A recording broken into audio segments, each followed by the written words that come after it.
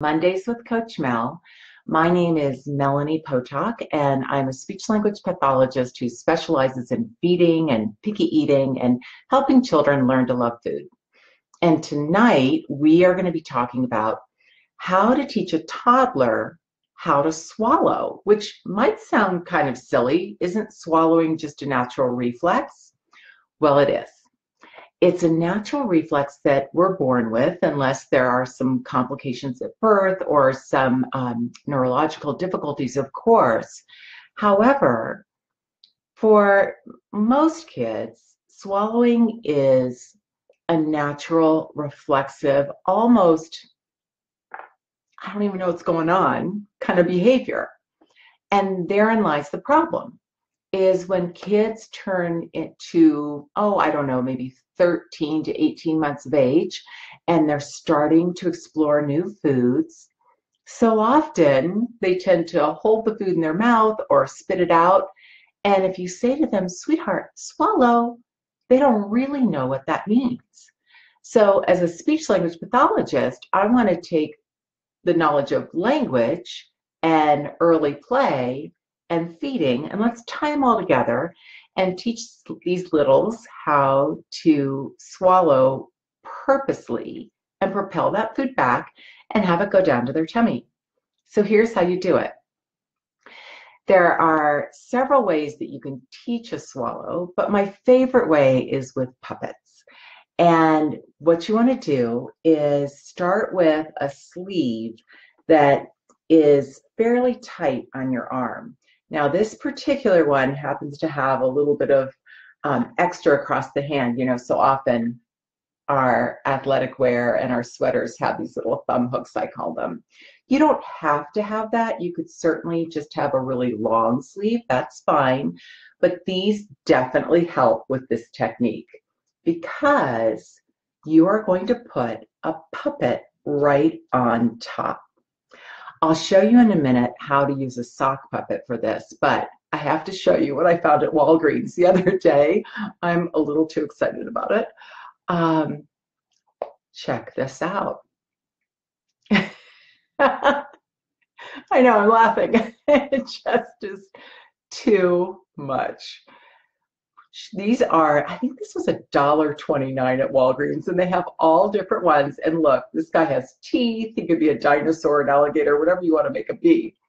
And all I did is cut a little slit right here so that the kids I'm working with can feed him and send that food right down to his belly. Let me show you how this works. I happen to have some celery here because I'm all about teaching kids to eat vegetables. And this is just some play food that I picked up for, gosh, I think it was 99 cents at the dollar store to have a package of like 12 different vegetables. And when you're holding the alligator and the kids are feeding the alligator, make sure that you're really taking advantage of them practicing chewing, especially over on their molars.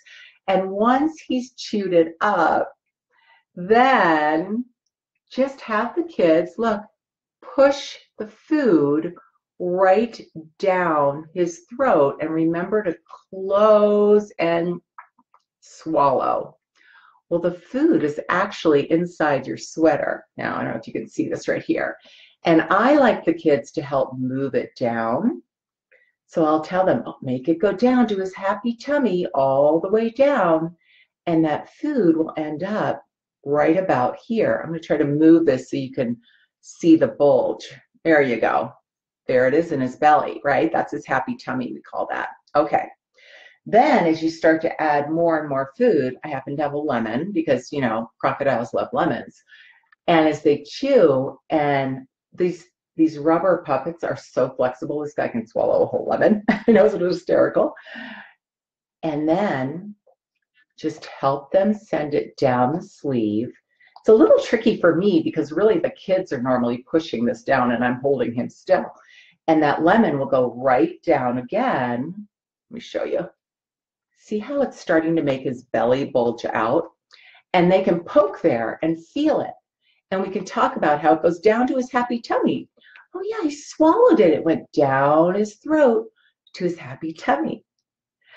Let's talk about that for a second here. I'm talking with my hands like a typical speech therapist. And when you're working with children who are 12 to 15 months, keep in mind that in terms of their language development, they are just starting to perhaps demonstrate some single word use. They're understanding a lot more than what they're able to say. But we want to model really simple phrases for them. And as you move closer to 2, you can model a little bit longer phrases. So for example, here's my friend again. I'm having a little trouble putting him in the camera. There he is. Hi. Well, when, grab some more food here. When you go to feed this little guy some corn, all right, make sure that you're using the just the right amount of language for that child's cognitive ability.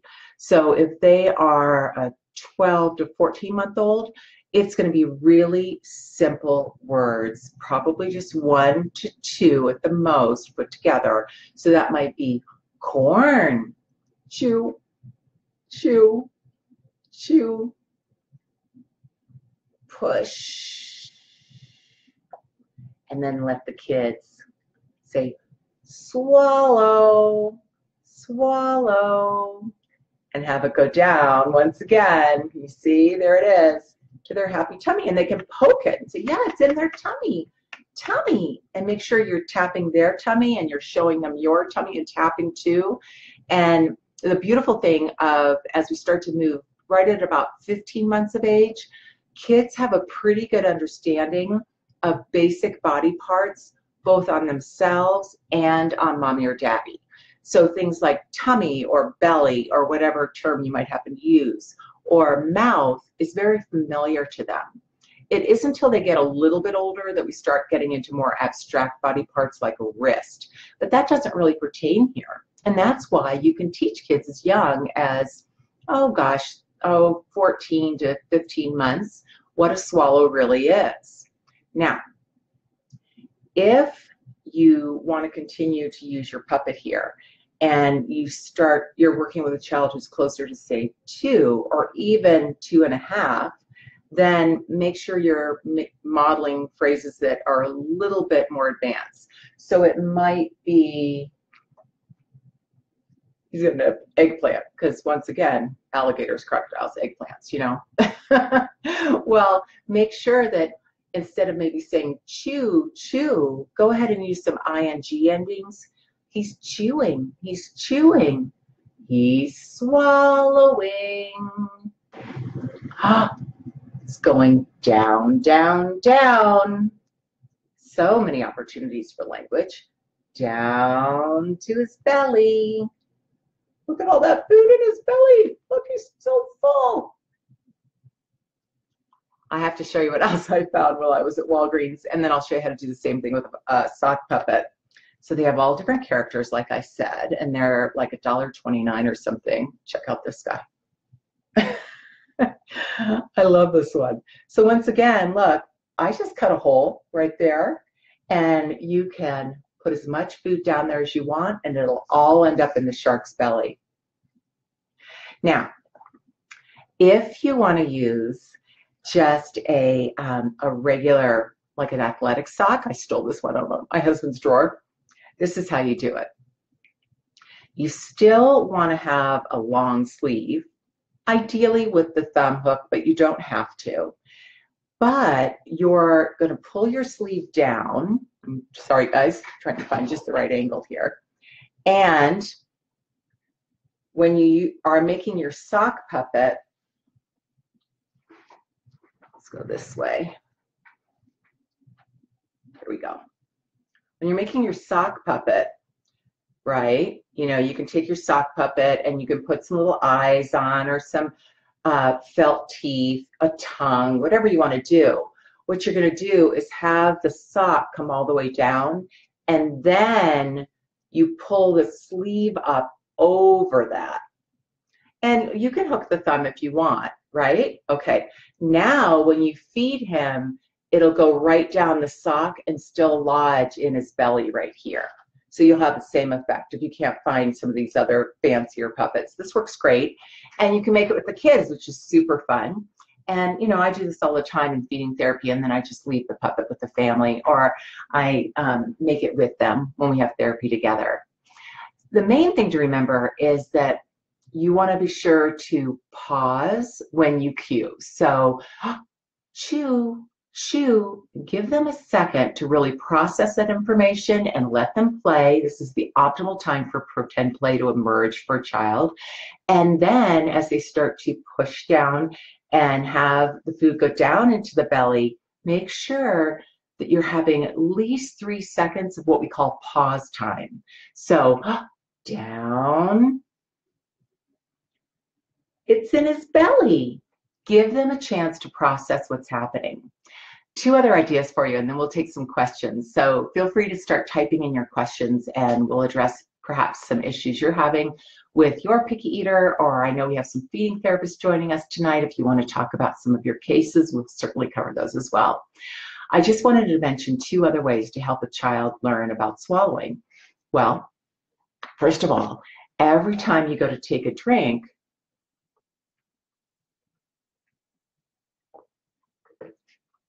point right here on your throat so that the kids can see that swallow happening.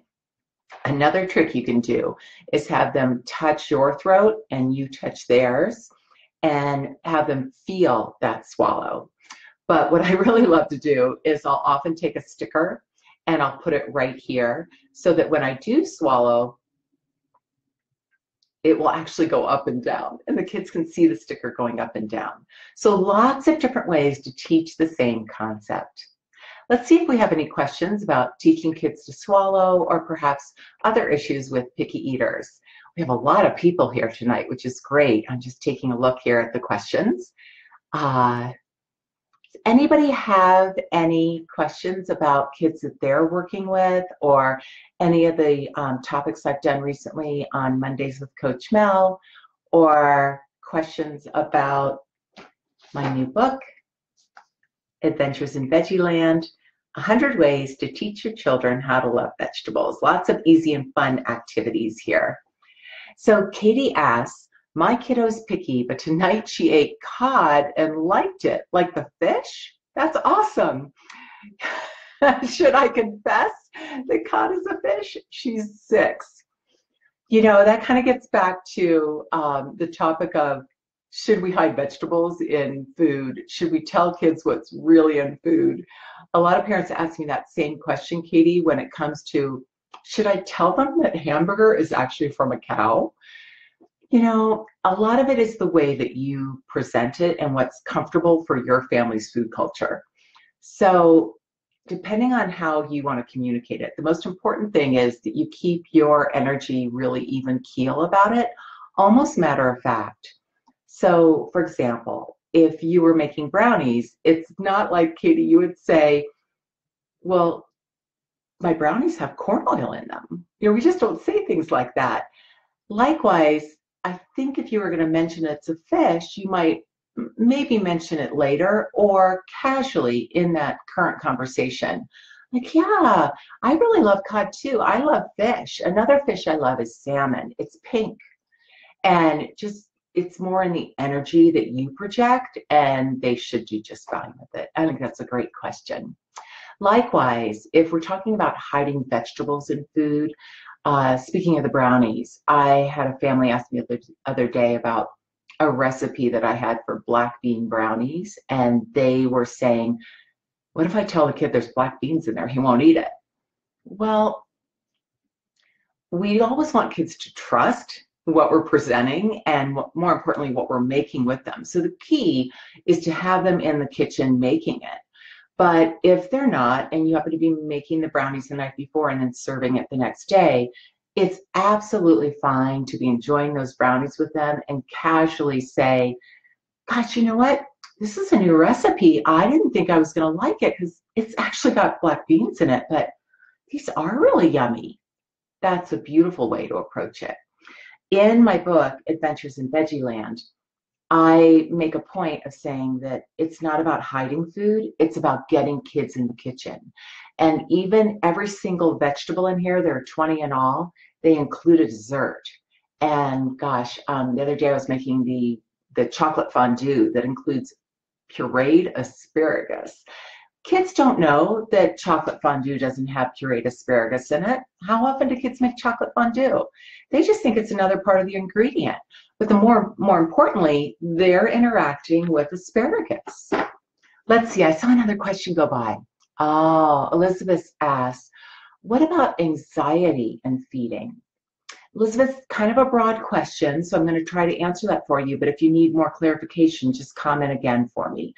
You know, as a feeding specialist who works with a lot of children who have difficulty eating, I have to say that gosh, I can't even think of an exception.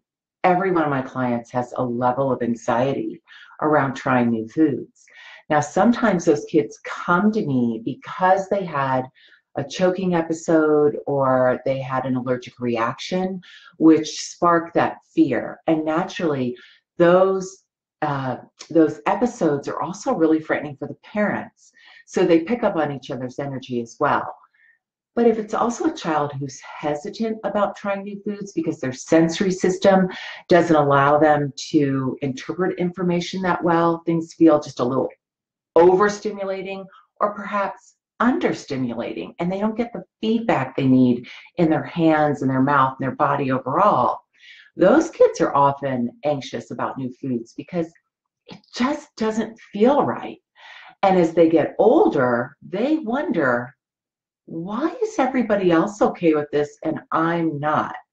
They definitely see that there's a difference there, and that creates more anxiety.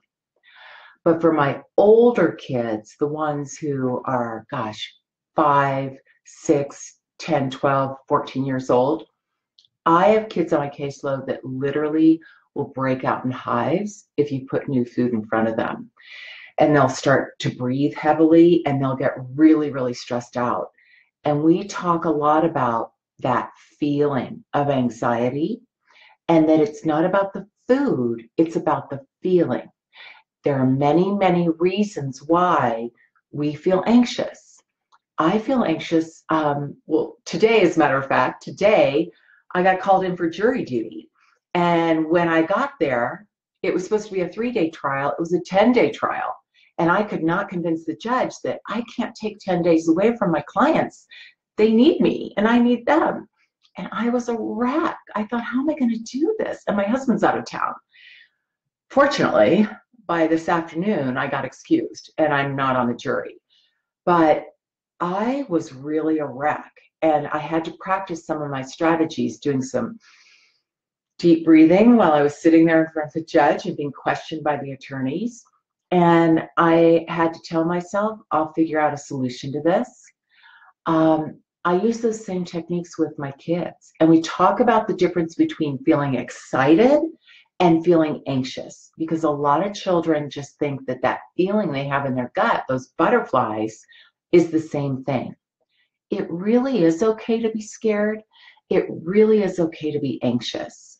So understanding that that is something we all go through, and that we certainly respect the fact that the child is feeling that at that moment, and that we're going to help them through it, and we're going to be okay.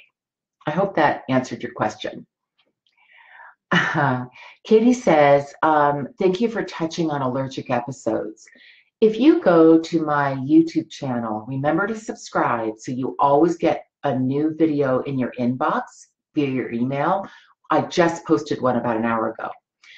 There are a few different videos there about food allergies, and one specifically about a child who had to eat a new food that she was previously allergic to, but was in an experimental study at Stanford University. And because of that study, she had to eat a little bit of egg every single day. Well, she was over her fear of it, but just the texture of egg made her gag. Yet she had to ingest it in order for this new experimental study to continue. So she and I worked together with some strategies to help her learn to eat eggs. So just look under gagging and you'll see a few videos about that, especially when it comes to kids with food allergies. Elise asked, any tips for kiddos, he's 2.5, that have issues with pocketing food? Is there any correlation with difficulty swallowing and tongue strength and the pocketing? Absolutely.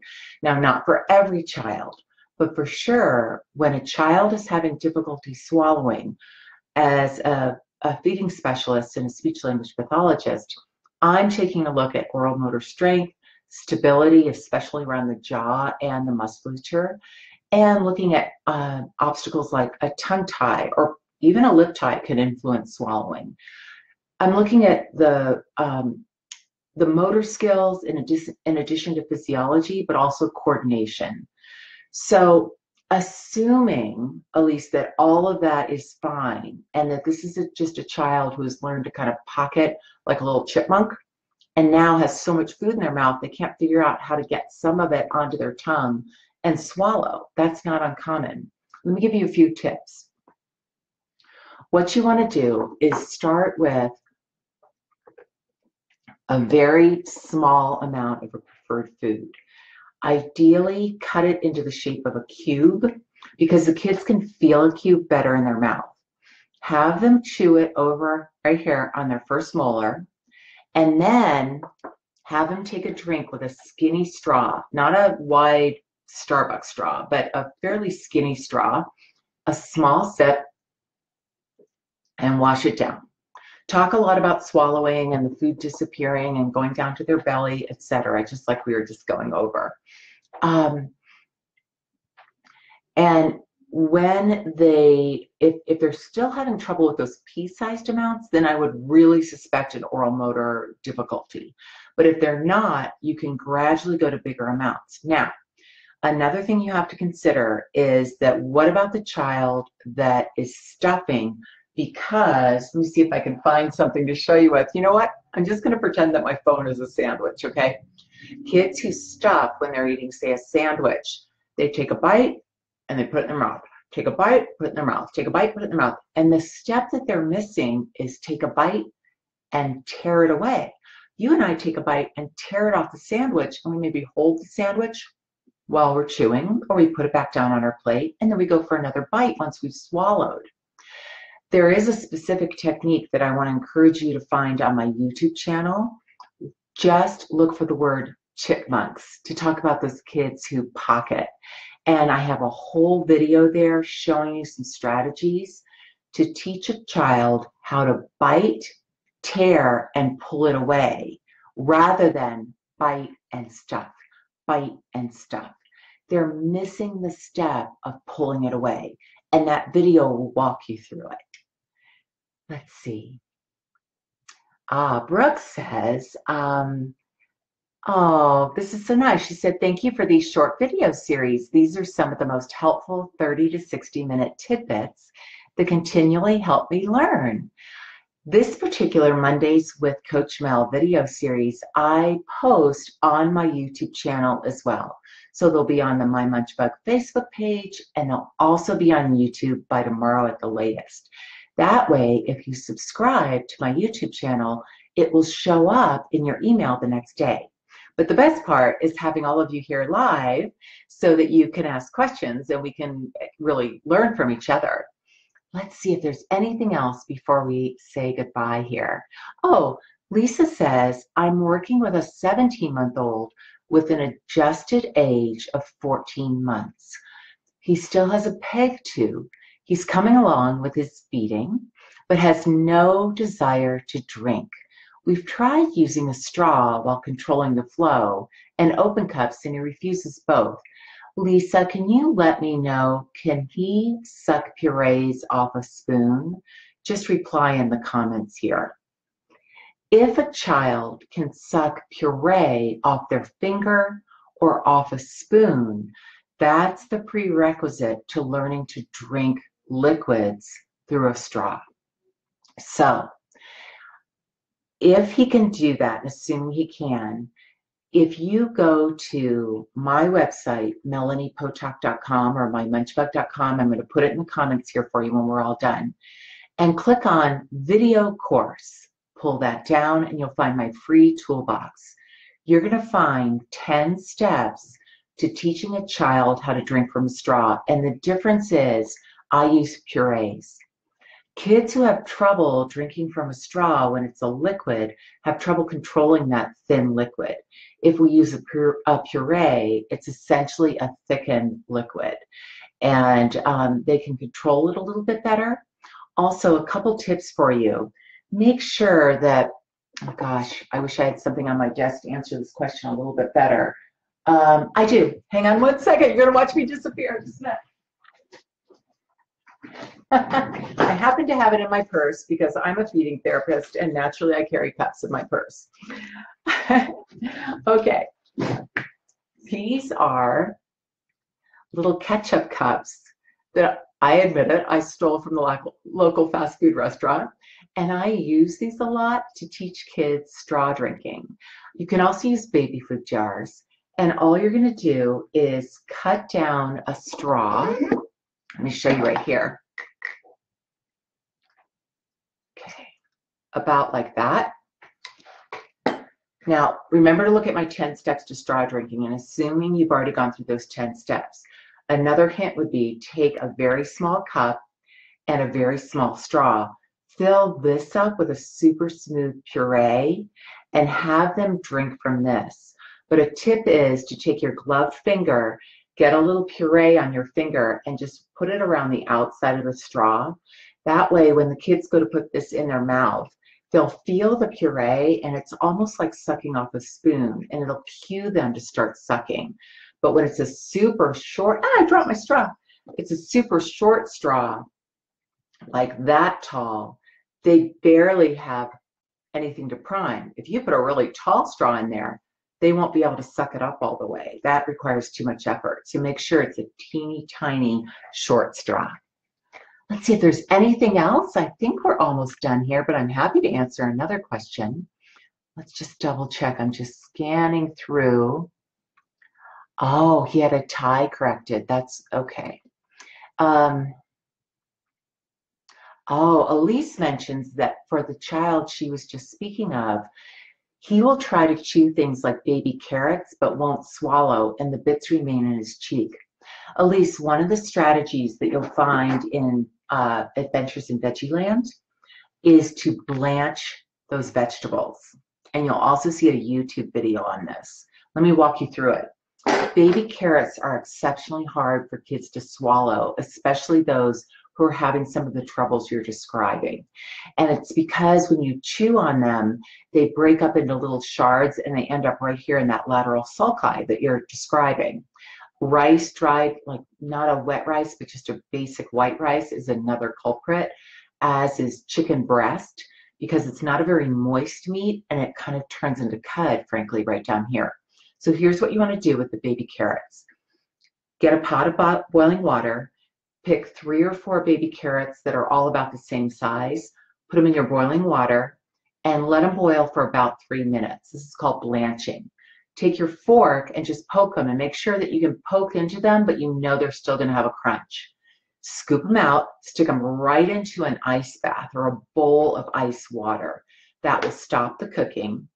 Then what you're going to do is pat them dry, and now that extra moisture that's been drawn into the carrot, that provides that what I call a slip factor, or the moisture to help them propel it back and swallow. But another tip is to cut those into cubes like we talked about a few minutes ago. Start with a cube. I'm talking about a cube the size of a pea, like the kind of carrot cube you'd see in vegetable soup for kids, right? Tiny.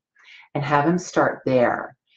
If that goes well, you can progress to taking a baby carrot and cutting it into 4 long strips and have them hold it over here and chomp on it that way before you get to the big carrot.